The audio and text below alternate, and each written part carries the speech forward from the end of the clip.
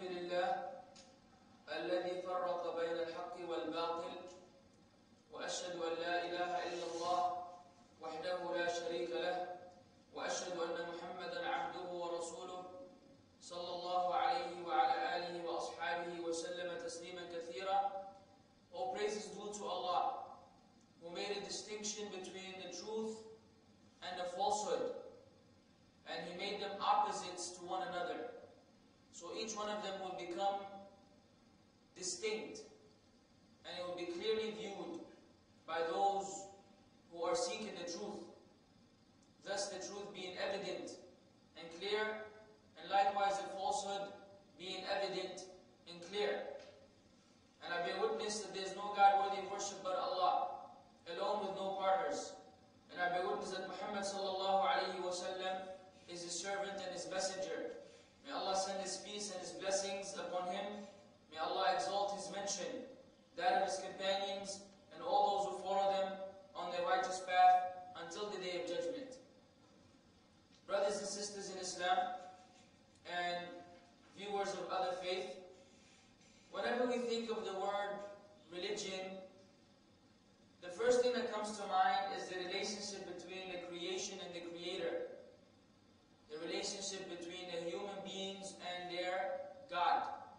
Regardless of who they consider this God to be, what is their understanding of God, these issues become side issues when we look at religion from the perspective of the relationship between the creation and the God that they believe is the one who deserves to be worshipped.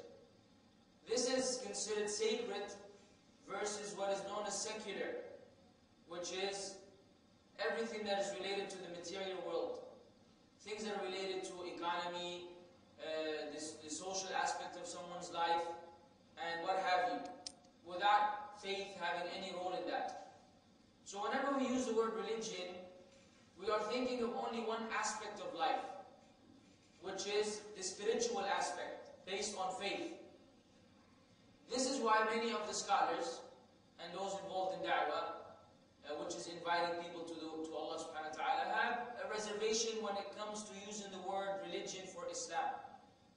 It is often applicable to others because they seem to be focusing only on the faith or the sacred aspect of life, whereas in Islam, it's a total way of life. It's a complete way of life, which encompasses the person's relationship with his Lord, furthermore the person's relationship with the creation, whether it is other possessors of souls, like animals or other human beings, or trees and the rest of the creation of Allah subhanahu wa ta'ala. The two common faiths, one which can more accurately be called religion, and another one which is more of a way of life, is that of Christianity and Islam.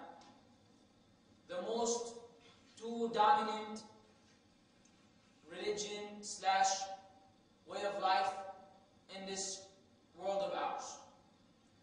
And very often, there seems to be a conflict between both for obvious reasons, predominantly because of what we know as the pillars of faith.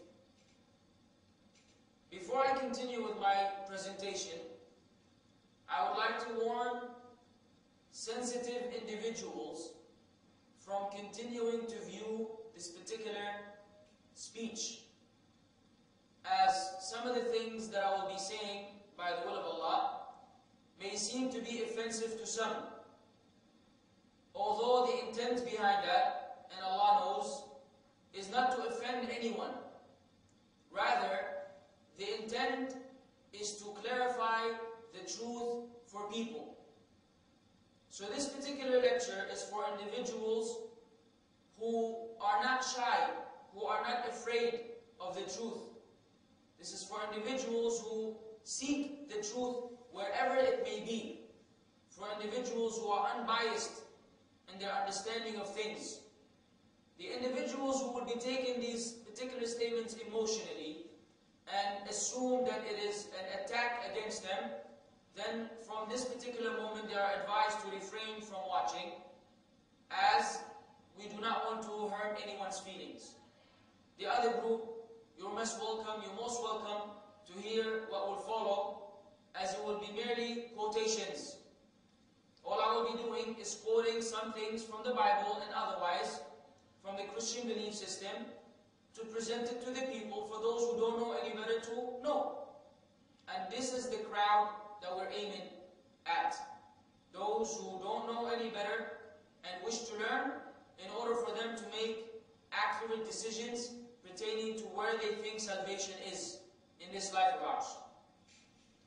Islam and Christianity both believe in what is known as the 6 pillars of faith. Although they are clearly defined in Islam and the famous narration of Jibreel. Jibreel, alayhi salatu wasalam, may the peace of Allah and His blessings be upon him, is the angel, known as Gabriel in English. And he is the very angel which was responsible for bringing revelation to the prophets and the messengers.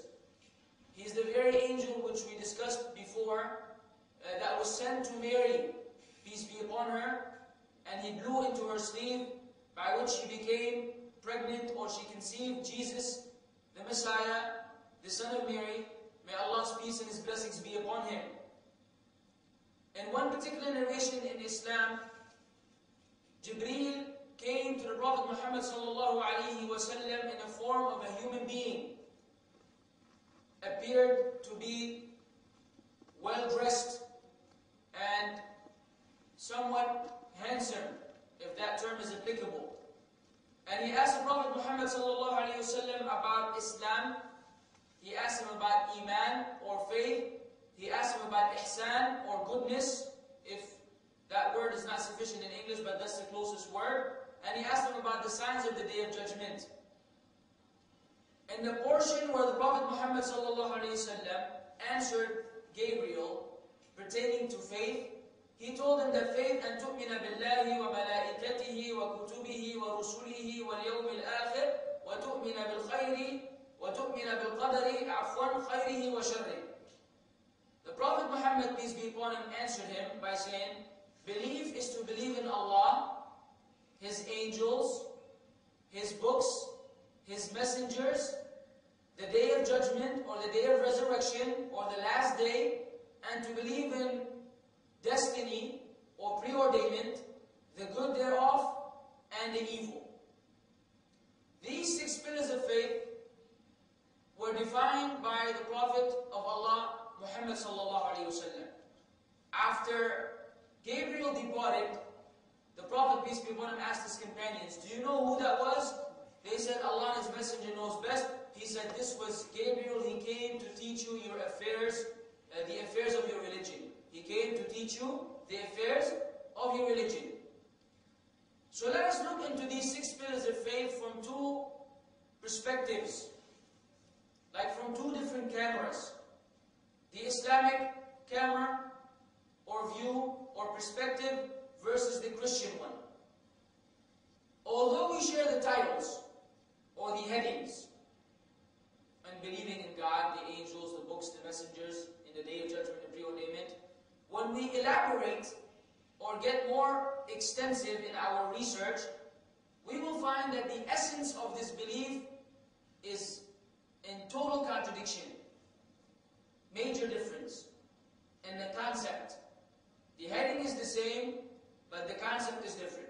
And a worldly example that we can relate to is that you can have 2 schools called whatever, Al-Hikmah. I'm not trying to advertise any particular school. Al-Hikmah school. There may be 2 of them, one in some country and another one in another country. The fact that these 2 schools share the title does not necessitate that the teachers, the curriculum, the methodology, the students, the structure of the actual schools are the same. Rather, they may be totally opposite. One school may be excellent versus the other one may be very bad. So sharing the title does not indicate that the essence is identical. This is the same thing as Ibn Abbas, which was a companion of the Prophet Muhammad ﷺ, said when he was describing paradise. He said the only thing that is common between paradise